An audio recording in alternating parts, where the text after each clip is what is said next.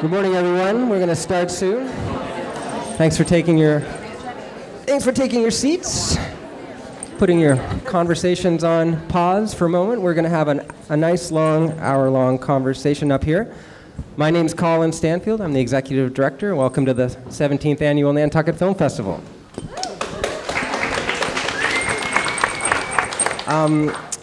It's quite exciting, a bit nerve-wracking, and a real honor to be moderating the first morning coffee in this brand new, beautiful theater.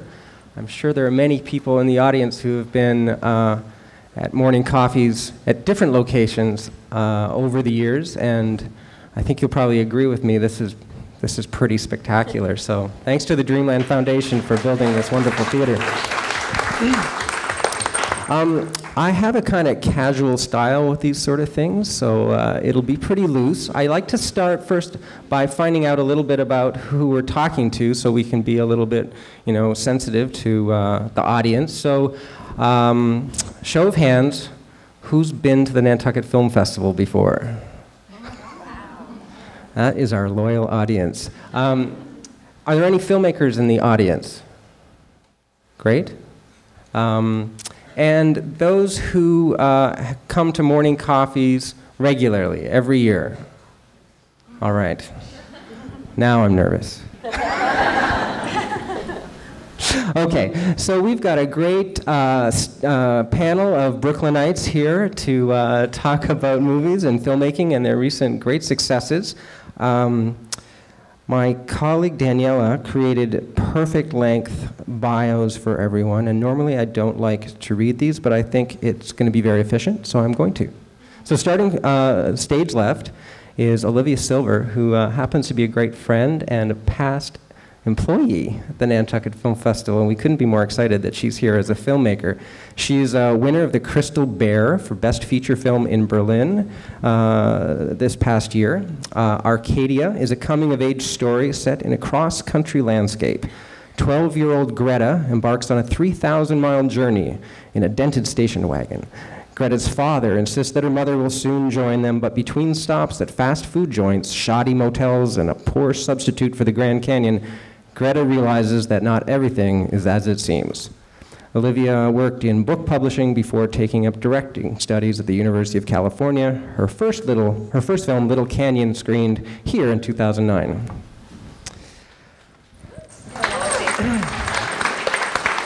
Moving along, Rai Russo-Young. Nobody Walks follows Martine as she enters the seemingly idyllic life of an open-minded family with 2 kids and a relaxed Southern California vibe. Martine's arrival sparks a surge of energy that awakens suppressed impulses, to say the least, in family members and forces them to confront their own fears and desires. Exquisitely orchestrated, the film links characters in an intricate dance of lust, denial, and deception. Rai has received several grants for her work. Her film, You Won't Miss Me, won a Gotham Award in 2009. Welcome, Rai. Jenny Deller.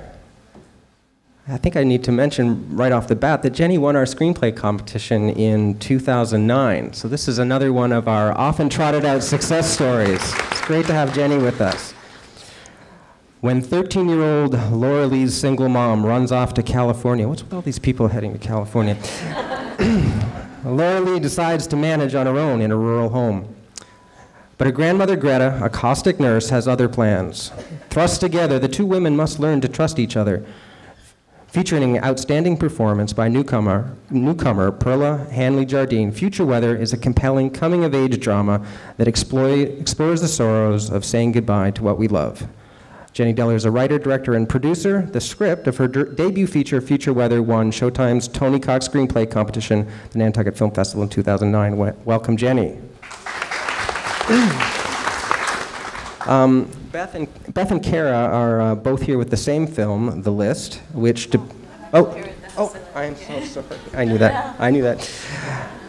The List depicts both the harrowing aftermath of war and the actions of a single man inspired by his own moral responsibility and sense of honor to take action when his government cannot or will not.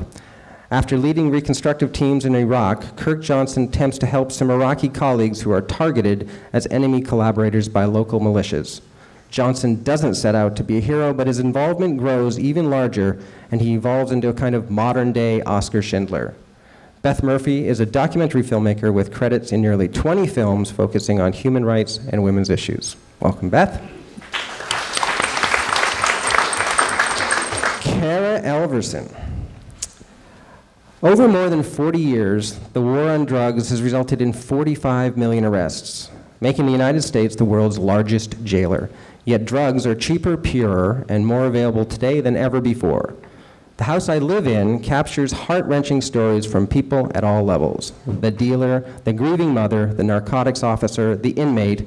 Their stories combine to pose urgent questions. What caused the war? What perpetrates it? And what can be done to stop it?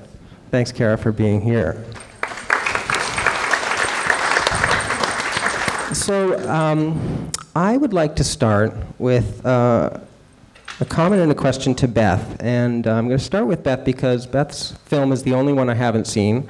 So I want to be sure not to neglect it for lack of knowledge. But it's kind of an important film for the Nantucket Film Festival in that it's part of this annual collaboration we do with Facing History and Ourselves. So if any of you have been to any of these past collaborations over the last 4 years, you'll know that beyond the film usually being amazingly compelling, we have these terrific conversations afterwards moderated by the executive director of Facing History and Ourselves, Mark Skwersky. So that's really something not to miss. And Beth, maybe you could tell us a little bit about your film and what brought you to the subject matter. How did you get started with that? I mean, it's one of the most interesting things about documentary films. When does the filmmaker and the subject matter collide? Well, thank you very much for having me, for having us. It's wonderful to be on an all-female panel, maybe the first that the festival has had. I resemble that comment. Yeah. I came to the list and to meet Kirk Johnson because of volunteer work that I do in Boston. And maybe I'm the only non-Brooklynite here. I'm from Cape Cod, so I live in North Falmouth, so we're very close, and we love coming over to Nantucket. And so I do volunteer work in Boston with an organization called the International Institute, and we do a lot of work with immigrants and refugees. And back in 2007, we were hearing a lot from the government about having a real influx of Iraqis coming over that would need to be resettled. And because this organization that I volunteer for does have a resettlement department, that department was really gearing up to resettle a large number of Iraqis. And there was starting to be talk at that time of this very unique population, people, Iraqis, who were in danger very specifically because they have an affiliation with America. So people who worked as our translators, our drivers, engineers, cultural advisors, education specialists. I mean, you almost name the industry. America needed Iraqis in order to get anything done in the country as part of the reconstruction effort. So the resettlement department was gearing up for this large influx, and then what happened? Nobody came. And it was this real, red flag. It was just, and I was curious to find out what was going on and what was this discrepancy between, what was being said at the national level and what we were seeing at the local level. And one phone call led to a next, and that's how ultimately I was introduced to Kirk, who he himself had led reconstruction teams in Iraq, first in Baghdad, and then he was the first person to go to Fallujah back when, Fallujah was really Fallujah, and it was the height of war there. And I, looked at what he was doing, what he was setting out to do, what he never intended to do, and really saw in him the best of America. I mean, I view him very much as an American hero. He is, I think, who we would like to be when we go into other countries. I think we see ourselves as people who would, of course we would want to know the language, we'd want to understand the culture, and, he did all of that. He had lived over in the Middle East. Knew the language, became very, good friends with these Iraqis he was working with, and when he returned was just appalled and really brought to his knees with the knowledge that people who worked with him were in danger for that reason. And then he realized it extended far beyond his whole, his personal inner circle to be, thousands and thousands of people who had worked for the United States. Well, it sounds like a fascinating story. I'm looking forward to seeing it. It screens this afternoon at 2 in the Dreamland downstairs. Yep, and tomorrow at 11. Yeah. Speaking of stories, I mean, we have 2 documentary filmmakers and 3 narrative filmmakers on the stage, and I think it's interesting to note that the impulse to tell a story, there's not much difference in the early stages. You know, it's like a fascinating guy and his heroic efforts, and an imperative to figure out what's going on. I mean, it's the same kind of need to communicate and tell a story. And in my opinion, over the years, is that the documentary form has become so much more necessary. I mean, your film, I saw this film at Sundance, and I just, was outraged at the. Well, you tell us a little bit about the kind of findings or the takeaways in the House I Live In, the story of the war on drugs. Sure. Thanks. So I'm going to go back a little bit and talk about how the film was created and conceived, which is the film's directed by Eugene Jarecki, and it's actually, even though it's about the war on drugs, it's a very personal story about his life and his upbringing. And the way he decided to make it was 20 years ago. He really became very interested in the topic and decided, I have to make a documentary about the war on drugs, when his housekeeper and his nanny growing up, whose first name is actually Nanny, which is a little bit confusing, she took care of him from the time he was brought home from the hospital, and he was very close with her family growing up. She's black, he is white, and as he grew up, he saw her family tied up more and more in drugs. Her 2 sons were incarcerated, one ended up dying, and also a daughter of hers was also incarcerated. And his family just continued, his brothers became more and more successful, and they just kind of split. There was a fork in the road. And as he talked to a number of academics and experts about, whether this was an anomaly, they said no. 1 in 3 African American men in our country will be locked up between the ages of 18 and 34, will be incarcerated in their lifetime, and the primary reason for that is drugs. So it's not an anomaly, and I think what happened with him is he started to tell the story of Nanny and her family. And it's a very personal story for him because he kind of breaks down his own class background, the privilege he has, and the guilt he felt for keeping this woman and having her take care of him while her own family turned to drugs and was arrested. So he ended up meeting David Simon, the creator of The Wire, and a number of other academics who kind of helped flesh out this personal story and talked a little bit about how it applied to the entire country. So that's... Yeah, no, it was a really moving device because you really get the sense that Eugene, as the filmmaker, cared deeply about this family and was torn up to discover that this really kind of personal and wholesome situation moved in such dichotomous directions. Right. And that thread was really amplified. I mean, the unfairness of it all, I thought, was one of my, just the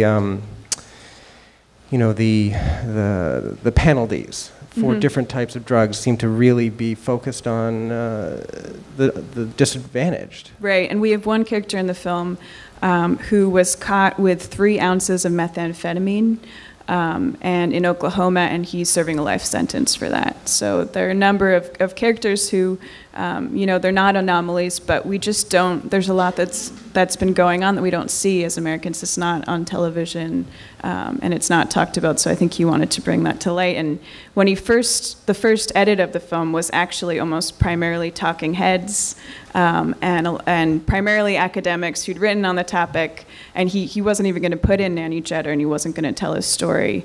And I think he realized that that's what really touches people, is the interweaving of the personal in the documentary. Yeah, no, it was very effective. When is your film screening next? Screening tonight at 8:30 and Sunday at noon, so please come.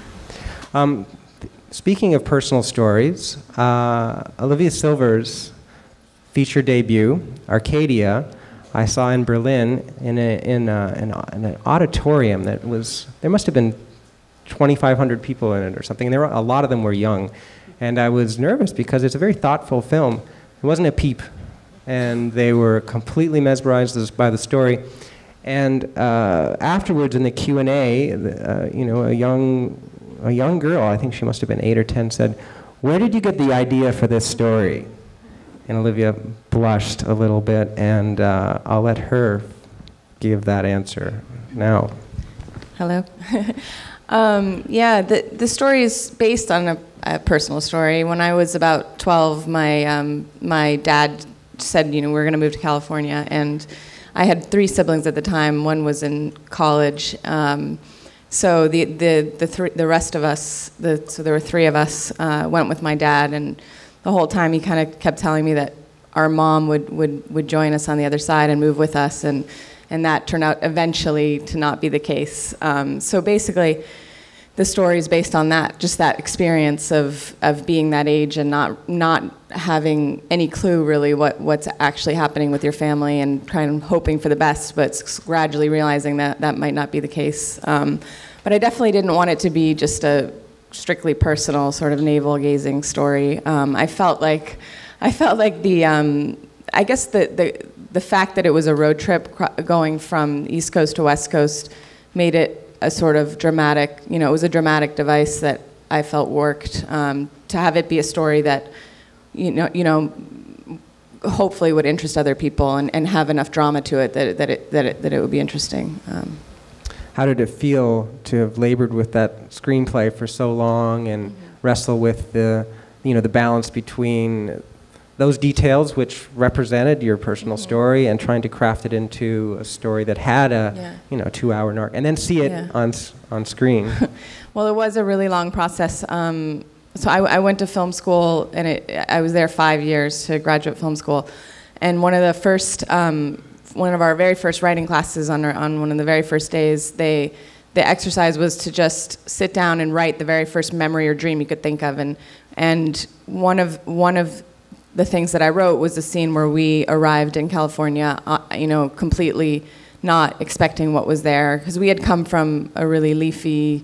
We moved from Connecticut, where we had a lot of land, and that was where I had spent my entire life up until that point. And then to arrive in suburban Southern California, it's kind of a shock as a kid when you have a little postage stamp yard and all the houses are crammed up next to each other. And I just remember that feeling of, as a 12-year-old of, wow, I guess this is what my life's going to be from now on. And that was the kernel that the story came from.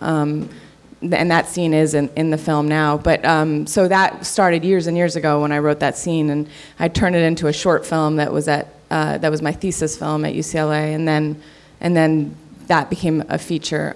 So I think over the years, I definitely distanced it from myself and changed the script a lot, because there needed to be, different elements in the story that made it a traditional story, with a beginning, middle, and end. And so while the impetus for the story is true, a lot of what happens in it, the actual details aren't true.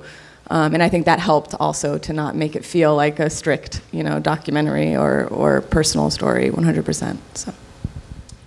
Turning to another subject, that screening in Berlin was a very exciting one for me. My heart was bursting with pride for you. It was very exciting. There's so many people, and it was one of the few tweets I've made in the last 6 months, congratulating Olivia on her great screening. But I think it brings up an interesting piece of this whole process. It's a very singular effort when you're developing a story, and then all of a sudden you're thrust on stage, and you may have been hoping for this type of eventual, but you probably haven't planned on it. Maybe we could talk a little bit about some of the recent festival experiences, because all of you have been having kind of a wild ride of late. When the film was finished, you start applying to festivals, and then you get in, and the wild ride involved with that. Ride, do you want to talk a little bit about your recent... When did things start? I guess at Sundance this year for you. Sure, yeah. Well, just so you guys know, the movie is also, it's about, it's a feature fiction narrative about a New Yorker that comes to stay in the pool house of a Los Angeles family, and basically to work on an art project, basically, that this 23-year-old girl, played by Olivia Thirlby, I don't know if you guys know who she is, she was the best friend in Juno, that's sort of how people know her. So she comes to stay in the family of this house and sort of disrupts family life and the whole balance and equilibrium of everybody's lives. From the father, who plays by John Krasinski from The Office. He plays Jim on The Office. He's in a very different role here, sort of more dramatic. The movie's a drama with some elements of comedy, I would say. As well as the mother's house and even the little boy and the teenage daughter. So it's kind of a stranger comes to town type of story, but almost turned on its head, where you relate to not only the stranger, but also to the lives that the stranger is affecting. That's just a little backstory on the movie. And it's called Nobody Walks, because it is about a New Yorker in Los Angeles. And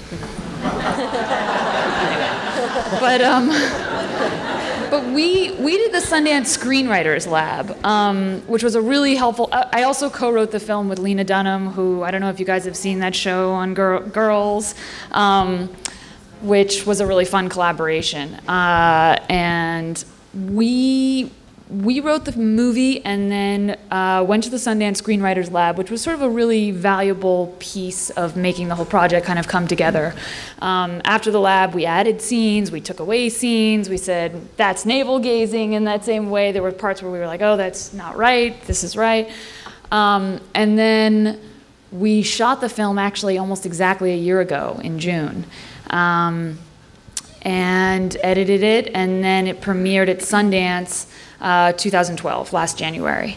And that was also a kind of an intimidating experience where, you know, it's the first time you're ever showing this movie really to 1,200 people, and you have no sense whatsoever of, you know, you like it, your producers like it, the small screenings that you've shown people in Brooklyn or wherever like it, or you've gotten a real sense of it, but then to show it to a really large group where almost, you know that there aren't some friends in the audience and there are critics and there are people tweeting and it's a very surreal experience in that sense of trying to gauge, and I'm sitting in the audience in the dark and my mom is 2 rows back from me and we're all trying to kind of take the temperature of the room.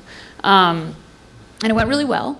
And the movie comes out in October.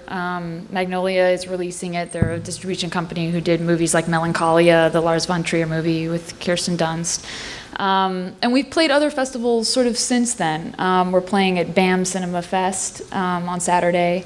And I mean, that's one of the most valuable things for me about, and you guys can probably speak to this too, about making a movie is that then interacting with audiences like you guys and in Q&As and experiences like this, sort of all across the country or the world, whether it be in London and hearing what a British audience thinks of it and what are their kind of references for the movie. And each audience in each kind of city and place has almost like a different take on the movie and a different perspective. And that's what I love about it, is the exchange and kind of understand. I learn more about the movie that I made from what audiences, from that dialogue. So that's really valuable. So thank you for coming, guys. And thanks for being here. Does anybody else want to add a little bit to that journey from creating, working, shooting, and then being thrust into the sort of public forum at a film festival, and what that feels like?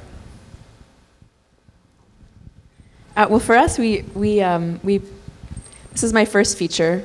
I started the project 6 years ago with the only expectation was to make a first feature film. So to go on this 6-year ride and have the great fortune of winning this screenplay contest here, where I ended up meeting Lily Taylor, who was on the jury and was perfect for one of the parts in the film, and getting to cast her, and then bring on other incredible cast members. We also are so thrilled to show Amy Madigan to audiences again in a way that I don't think they've really gotten to see before. She plays the grandmother of the 13-year-old girl in the film, and she's just fierce. She's parts for 60-year-old women like this don't really come around very often. So, but it was a long journey, but there was a lot of goodwill towards the film, and it kind of grew as it went. So to premiere in April at Tribeca, which I should also note that Tribeca Film Institute had supported the film through the Alfred P. Sloan Foundation, which is I'm sure many of you who listen to NPR have heard, science reporting is often funded by them, and they support film that showcases characters who are scientists or technologists or themes in those fields. So they had supported the project through the Sloan Foundation. So it was kind of like a coming home again. And I keep telling people, they're like, well, what was it like? What was the premiere at Tribeca like? And first of all, it was in New York City, so that's just kind of surreal to, I'd lived there for a time, and I was, a very avid moviegoer, and so then to go see your own film on a screen in New York is kind of weird. And then, but really, I always tell people it was like a birth, a wedding, a bon voyage, and a bat mitzvah, all at once. It's like a send-off. So, I felt like this thing, which filmmaking, it can often be a very, quiet, secluded process. You're editing forever in a room with one other person. Maybe you're occasionally showing a producer, or, showing a group of friends, a rough cut, sort of inch closer and closer, and then finally get it out to audiences who the film is really for and why you are making it is such a fulfilling part of the process. It's been a joy. So we've kind of been on this ride since Tribeca of just taking the film to festivals and really enjoying this process that Rye's talking about of interacting with audiences and letting you complete the process really at each screening. And it's true, audiences in every city are so different. We filmed, New York had one sort of feel, and then the next festival I went to was in Little Rock, Arkansas. And the film is set in southern Illinois, which is where I grew up, and so it has a very, people don't think of southern Illinois as the South, but it does have a very southern vibe. It's like an hour north of Kentucky. And the audiences there would laugh at things that nobody else had laughed at so far, and it was really fun and gratifying. And so yeah, we're excited to be out in this environment.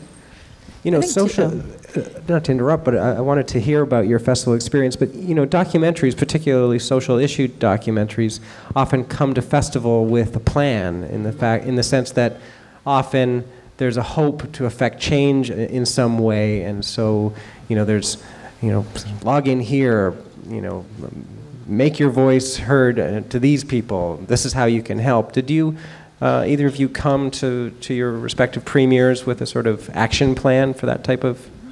Yeah, definitely. And I think in cases, like ours, where we are asking questions about how do you affect change, and having that be part of the process and part of what we want to be an outcome of the film, the production times can feel very, very daunting. And so, very much this connection with the audience and being able to talk about what that plan is so critical. And at various points, at least, for us during the process, there's a sense of, oh my gosh, this is an emergency. Iraqis are dying because of this affiliation to America. How on earth can we take 4 years to make a film? It's happening now. The crisis is now. The drug crisis is now. How do we make a difference right now? And so those things are very hard to grapple with during the production process. And so it's only now when it's getting out that I have such a real understanding and appreciation for why the process had to be what it was, and why we need to follow the story as long as we did, because there were changes. We don't have a scripted piece, and so we go with the story where it takes us. And this time also allowed us to create really a pretty substantial four-pronged outreach and impact campaign effort that is very much targeted at particular niche audiences that the general public for sure, but also very niche audiences that are appropriate for the film, addressed in the film, and can really make a difference on this issue. And so I'm very grateful for this Facing History and Ourselves collaboration that we have, because they'll be a real integral part of we're doing a curriculum and study guide to accompany the film for a large age group, and they'll be integral in helping with that that effort and helping get into school systems an understanding of the moral consequences of war, the human consequences of war, and where our moral responsibilities lie, and what this past now that we have with the Iraq War says about our future and how we might want to behave in the future in other places. We're also working with the military. We have strong ties with a national military organization, IAVA, the Iraq and Afghanistan Veterans of America, and we'll be doing special programming with them as well as the legal community. And then we're planning a lot on Capitol Hill to have legislative change. Great. Yeah, I also just wanted to talk about our premiere at Sundance, which was very unusual actually, because we filmed for over 4 years in over 20 states in the country. And for people who end up seeing the film, it's at all levels. We filmed with dealers, inmates like the one I mentioned before, Kevin Ott, who's serving life for methamphetamine, his family, other inmates and their families, and then judges, politicians, academics. So we really hit all levels, and we finished the film the night before it screened at Sundance and quickly got it over there. Just because we had such a wealth of material, it took a really, really long time to chisel out what we wanted to say in an hour and a half, and make sure that we got the right points across. So one thing that we didn't bank on was we invited a few of the characters from the film to come to Sundance to see it, and we called them about a week before because we were busy finishing the film. One character we had that came there was someone named Mike Carpenter, who's the chief of security at Oklahoma prison, where Kevin Ott is serving. So we had him, and then we had Kevin Ott's mother, who has been trying to get him out, has a whole campaign going on to try and get him out of prison, reduce his sentence.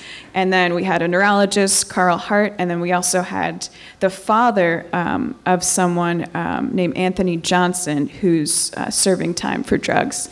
And Anthony's daughter was just born while he's been in prison.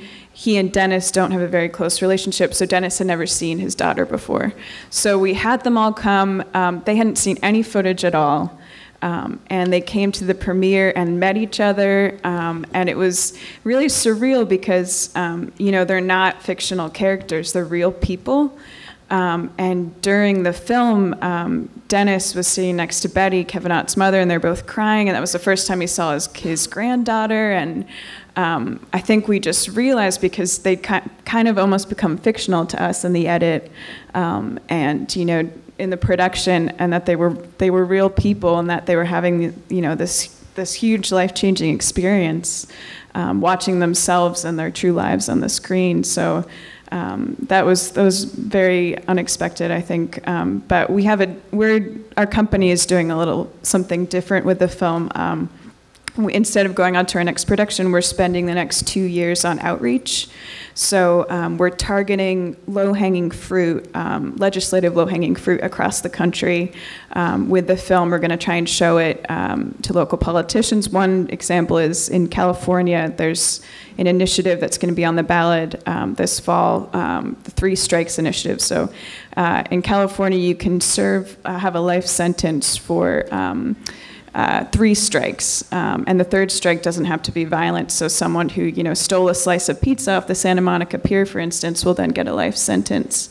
A lot of those have to do with petty drug crimes, and we're trying to change that 3rd strike so it has to be violent, which doesn't sound like a big deal, but it would actually free 4,000 people from prison and save the state millions and millions of dollars. So we've been showing the film across the state, and we're trying to raise support for that this fall. That's great. So I guess the other plan that often goes into festival premieres, not so much at our festival because it's not really an acquisitions forum, but festivals like Sundance and Berlin and Cannes, a lot of planning goes into the sales efforts. Now, the filmmakers on stage are in a kind of rarefied air as far as their films go, in that they have recognizable actors in them. They're filmmakers with track records. These represent sellable films. So I assume most of you had sales agents attached when you made your world premiere. Is that a lot of head nodding going over there? So a sales agent is someone who represents the film for sales at a film festival and takes a sales commission when they execute a sale to a distributor. They have a lot of expertise and have relationships with the distributors and whatnot. And particularly at Sundance, it's very orchestrated. And there's a lot of strategy goes into getting the best screening, getting the talent there to make the most buzz. And at some festivals, it's kind of a buying frenzy. Did any of you experience the quintessential bidding war recently? Not so many nods. We actually had a harder time selling it than we thought because it's such a serious topic. A lot of distributors didn't think that it would sell because they said it's too dark. Who wants to know? Especially in these times, who wants to hear about the war on drugs? So that was something that wasn't expected. Yeah, we heard something similar about a year ago when we originally had planned to release the film, which is nobody wants to hear about Iraq. Iraq, nobody cares about. We're done with Iraq. We're done with Iraq. And I thought, wow, we have really, really bad timing, which reminds me of my last film, which was focused on Afghanistan, which when that came out, it was done with Afghanistan. And but because this film was heavily funded by ITVS, which is a big funding arm of public television, the deal comes with broadcast rights for public television. You just don't know what strand. So the POV, the independent lens. Then you start negotiations with the strand. So for North American broadcast, I mean, that was already wrapped up for us going into the festivals, so we didn't have to really think about that at all. But we did go into the festivals with an international sales agent who's working on all of our international distribution. Jenny? Let's see. No bidding wars. Tribeca is kind of a tricky festival for sales because, it's in New York, so all the distributors are there. So logically, they could come, and many do. But it's sort of, what is it, the fourth festival down from Sundance, or third big sales markety. But it's so that their attention is a little less. But we have a fantastic sales agent named Rana Wallace, who has been in the business for a long time, and she's just she just pushes ahead, and she knows everybody. And so yeah, I mean, we're entertaining a couple of offers right now that we're trying to suss out, which is gonna be the best for the film and its life, and B, also kind of what. And I am referring to Kristen Fairweather, who's the producer of Future Weather, who's right over there in the blue dress. We're trying to also suss out how much of a commitment we want to make to the film over the next year or two. And, at a certain point, I think we both are very eager after 6 years to move on to a new film. But in this climate with what many distributors call a small film, independent producers really have to be there and take the film. I mean, really see it through every single phase of the process. And distribution is really the kind of most important one in a way, because it could just die if you don't really see it through. But I say small film, and I think what I'm starting to learn about that is that we might have a couple of name actors in the film. Recognizable faces, but they're not big enough to, pull in, I guess, box office numbers that will really make a larger company the profit they need to sustain themselves. So their overhead, we're too small for their overhead in a way. I don't think it's a small movie in terms of impact, but so yeah, it's a lot about, I think, managing expectations. You make a film with you always have this fantasy that you're going to end up at Sundance and have a bidding war, but we've always been really practical about what if that doesn't happen, because it's probably 90% chance that it's not. So so we were just very prepared for sort of every process or phase of the process, and have even had even entertained a self-distribution plan, and what would that look like if we need to do that, and so yeah. Anyone else want to talk about their sales adventures, or should we move back into the art realm? I'd actually like to move back into the art realm because I think there's something interesting, perhaps across the stage, but definitely over there amongst the narrative group. I think all three of you benefited from kind of intensive development periods. Jenny, as the winner of our screenplay competition, spent a month here in October participating in the Screenwriters Colony. And you were at the Writers Lab. And Olivia, you were at Sundance Writers Lab with your short, or?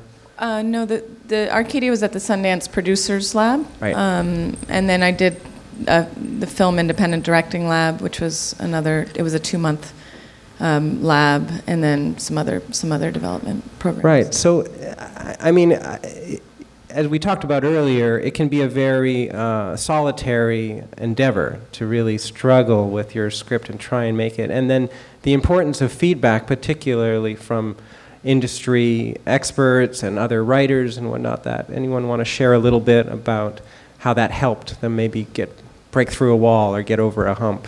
Well, I think films are so hard to get made at all.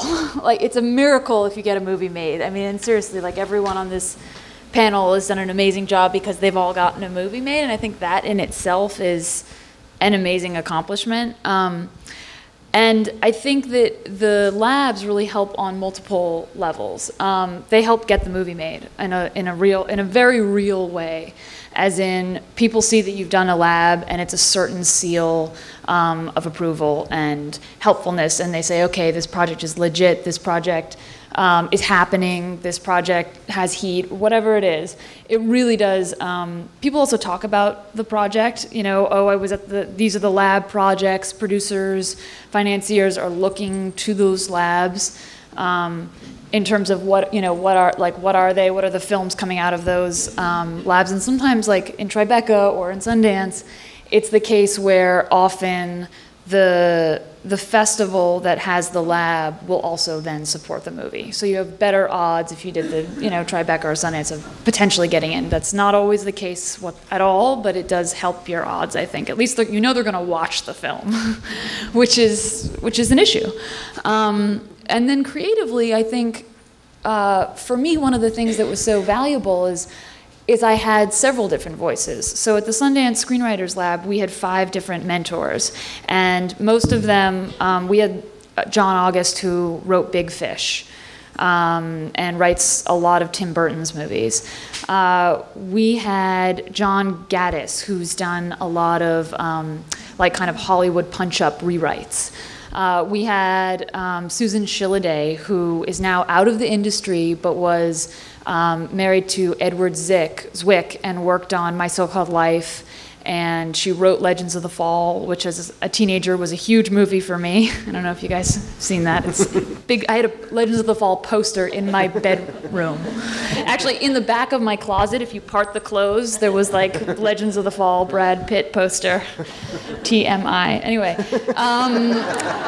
so having someone like a hero that wrote the movie of your childhood dreams sit down with you and talk to you about your script and really give you their take on it, their personal take, and what about this, and ask you questions about, well, what about this mom character? Where's she coming from? What is she thinking in this scene? And really allow you to explore the mind of each and every character, because each person kind of comes at the screenplay from a different perspective, right? So each person's kind of especially on an ensemble film like mine, each person kind of related to a different character, and so it allowed me to make sure that all of my characters were simultaneously really meatily developed, and that they were all real people. And sometimes we would, in the rewriting after the lab, we'd go back and we'd rewrite a scene just from that character's perspective. And maybe it didn't make it in the final film, but to have that kind of eye-in to characters was really helpful to enrich the whole movie as a whole. Yeah, I think it's very... Olivia, I know Lynette Howell was a mentor of yours at one point. She's a very successful producer. How did that help you sort of position your project and develop it? Yeah, I think that as Rai said, it helps. Basically, more and more and more, everybody's trying to make films. It feels like, but from this, I mean, maybe you guys don't feel that way, but from where we're sitting, I mean, it's just becoming increasingly kind of cacophonous, the field of filmmakers. And I think part of that is access. You know, it's so much easier to make a film now and have a film that actually looks good because technology has improved so much. So I think it's hard actually for people that are wondering whether or not to put their own money into a film. You know, when you're trying to get private equity and actual money to make your film, they don't know. It's hard to distinguish between somebody who, you know, is just sort of a complete amateur and will end up turning out a mediocre product, or somebody who's actually got something to say and a real voice. And so I think these labs just help to filter out some of that. And so from that standpoint, I think it allows your project to have, just to kind of be raised up above that cacophony a little bit, and make people have a little bit more trust that if they decide to give you their money, that you'll do something good with it. And then also just the contacts that you make help at every stage of the process. One of my producers had a mentorship with a producer called Alex Madigan, who did Winter's Bone, that film. That was here, actually. That she decided to just sort of make Arcadia her mission in a way. She wasn't an official producer of ours, but she's so well connected, this woman, Alex Madigan, and so she sort of got the script to people, said this is a project to pay attention to, you know, this is going to get made, and that really helped to generate enough buzz for us to get the film made. And she connected us to John Hawkes, who is I don't know if you've seen Winter's Bone, but he was nominated for an Oscar for his performance in that as the uncle. And so again, that was another sort of step in the process, that now that we had a great actor attached, that could make financiers and other people start to picture it as a real thing and not just an imaginative. Because so many, even at the script level, so many films never get off the ground. I mean, the majority, I would say. Or at some point, it'll fall apart. You know, so many friends of mine will have had financing in place only to have it completely fall apart 2 weeks before shooting, and the film never happens. These were all things that each little step sort of strengthened the project and made it an inevitability after a while. Your film screens today as well, doesn't it? What time? It screens at 1 o'clock today. Yeah. All right. Here, I think. We're going to turn to questions soon, unless anyone wants to add anything. I mean, in the, this is the, raising the projects up. We all know that it takes a lot of money to make the films, but most of the places in the industry to go for industry funding, they often are very small amounts of money. I mean, really, 5, 10, 15, 20, maybe up to 50,000. But I mean, for the big money players, there are really so few. So the question is, well, what good is $5,000 or $10,000 going to do? And in our case, the Tribeca Film Institute through the Gucci Tribeca Fund was one of our very early funders. Small money ultimately, but the impact of that grant is significant because it says to the rest of the industry, pay attention to this project. And then beyond that, I'll never forget something my mentor said. I had done a program on documentary filmmaking at George Washington University, and the woman who started and runs the program, Nina Gilden-Seavey, has just been a phenomenal mentor over the years. And she would watch various cuts of the film, and you realize, that's a time when I get really insular with very few eyeballs on the film at the very early stages. People who I know will, understand and respect my vision for the project, but have really incredible feedback. Because, in cases, like with the documentaries, there's a lot of information we want to get across. There's stuff we want you to know, and we feel like if you don't walk out of there with that knowledge, we have done something really terribly wrong. But then there are things like, which I think, documentary films are so uniquely able to communicate, things about injustice and fear and loyalty and betrayal and hope, things that really connect us in the most personal way. And balancing those things, balancing the information that we think is so critical to have to connect with the issue, ultimately, I think I at least start off with a lot of that information in there that ends up through this mentorship process often becoming much more honed into the real, that real human connection, because that's really what ultimately is connecting us with the drama of the story and the people. And Nina said to me, we started the film with about 500 hours worth of footage, and as you know, we're whittling this down. Beginning stages are really hard, but as we started to get closer and closer, and the cuts were feeling better and better, and I was getting really excited about things, she just said to me, she said, Beth, the film is becoming what it wants to be. And I'll never forget that. It's actually hanging on my office wall now. That's a good thing to remember. All right, let's turn to the audience for some questions. I'll repeat the questions so we get it on camera here. Anyone up front? How much of you guys edit your own work? You were mentioning a little bit about editing your own work, and I wonder what the process is like if you're editing it yourself or if you have an outside editor helping you, and if you have those moments that you love that somehow don't make it into the actual story, and what's that like? If you could expand a bit about that. The question is, do you edit your own work, and how do you deal with your babies being cut and left on the editing room floor? Well, I had always edited all my own shorts. I love the process of editing. I think for me that was the first technical thing that I learned in filmmaking that gave me the bug. It was like, because I came from an acting and writing background, and then the editing was that final piece where I was like, I am now in the world. And so, but for my feature film, as I said, this was my first feature, and I really wanted to learn. I still want to learn, but I wanted to learn from an editor who had edited feature films before, and have that as part of the process. So we worked with Shelby Siegel, who has worked with, I think, a couple of Jareckis, maybe. Yeah, she worked with us. She's done docs, she's done narratives, and she really responded to the story, and we just hit it off, and it was actually one of the most kind of fertile collaborations in the making of the film. I really enjoyed working with her. We had, very similar sense of performance and truthfulness, and so really never really had to argue about like which take we preferred.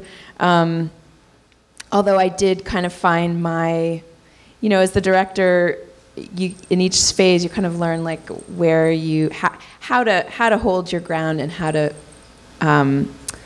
stay true to your vision and the truth that you feel is coming across. So there were definitely those moments in the process, and she had a limited amount of time.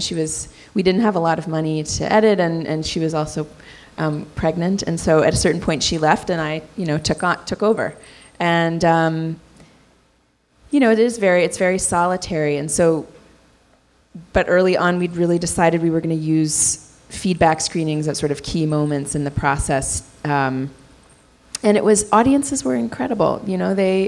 Storytelling, I think, it's so old. It's its own language, and people have it kind of instinctually in a way, and so they would kind of, in a way, it was almost a lazy form of notes. It was sort of like, well, we're not going to take notes ourselves. We'll just put it out there, and people would give us these notes that were just really kind of spot on for where we were in the process. And notes are interesting. They're not always like articulated exactly as what you should do, but you get the symptoms of a problem and you work on it.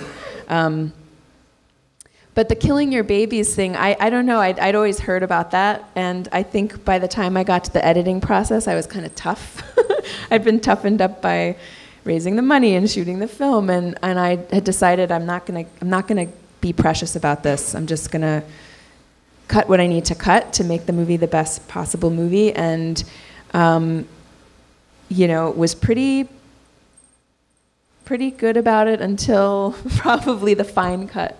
And then there was just this one little passage that just wasn't quite working, and we just kind of knew we had to lose this scene that was very dear to me. It was very dear to Kristen, and but we just knew for the good of the movie it had to go. And you still, as the filmmaker, sometimes you watch the film and you're like, oh, I missed that scene, but that audiences might not have really taken the movie as well if we'd left it in. That's a great answer. I'd like to get one more question in. Sure. Documentary filmmakers. You said you were working unscripted. A lot of documentaries, they start with a pretty strict script and work through, and you said you went and shot. Do you then go back and you have all your material, you sort of know what you have in your mind, then do you write a script for the purpose of editing? The question is, do you, as a documentary filmmaker, work with a script from the beginning, or do you come back? Orchestration or preconceived approach to filming? So I don't work off of a script, and when I met Kirk, he was very much at the beginning of his journey, so I really didn't know where the journey was going to take him. Therefore, I didn't know where it was really going to take us. So over more than 4 years of filming, we're accumulating everything, and then as we're putting together kind of rough scripts or outlines, an edit outline based on the material that we have, it's then that you start to see, at least I do, start to see some holes in what we have, and then usually we call pickup shoots or pickup interviews, things like that, just to kind of fill in the gaps, especially in cases where they're unscripted, they're unnarrated, and so we definitely noticed holes. A big hole for me and for us with the film was in fact what we had filmed in Iraq during our first shoot there. And it was very clear just a few months after returning that we would have to go back to Iraq and film there again with people who were still on Kirk's list and people who needed to get out. We had traveled to Iraq with Kirk and one of the human rights lawyers working on these cases of the Iraqis who needed to be saved, and we really needed to spend our own time there as well and really get into the homes of people, follow people more on their journey as opposed to when we were there with Kirk following his journey there. And so that became, that was a pretty massive hole for us, and it delayed our production schedule by about a year. Actually, a story that came out in last year's Q&A, documentary filmmaker, his writing technique would involve saving some key interviews for toward the end of the shooting process, and to have gotten to that point where you know where the holes are, and then you've got some of your best interviews where you can sort of lob them questions to answer exactly the pieces that you need to fill the story. Yeah, we had a similar process to you in that we just had a rough outline of points we knew we wanted to hit, and it changed a lot. Like I mentioned earlier, a lot of personal stories weren't there in the beginning. It was more talking heads and experts. They ended up getting interwoven, and then we went through so many different cuts. And basically, if you ever come to our office, there are these giant cork boards with index cards, and they all have little pins, and we would just move them around. And there were a lot of people's stories that didn't end up making it into the film. So hopefully they'll make it into DVD extras. But yeah, we didn't have a script, but Eugene would kind of go through and figure out what was missing, and then we'd do more interviews, and it took over 4 years to chisel that out. All right, I know we have to set this room up for a film soon, so I want to thank everyone for being here this morning. Thank you for coming out. Morning coffee, Friday, Saturday, and Sunday coming up. Same time, same place. Thanks so much.